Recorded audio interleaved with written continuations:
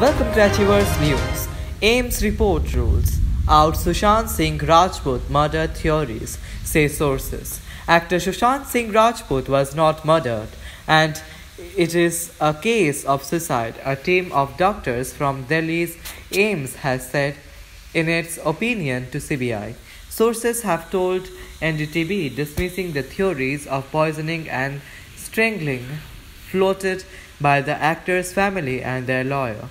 The 33-year-old movie star was found dead on June 14 in his Mumbai apartment, though the Mumbai police, based on the autopsy, called it a suicide.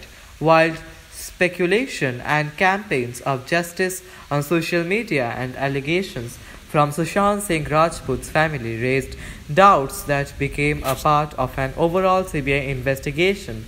Sources said the AIMS panel has completed the examination and closed the file after giving conclusion medico-legal opinion in this case, and the CBI is corroborating the report with their investigation.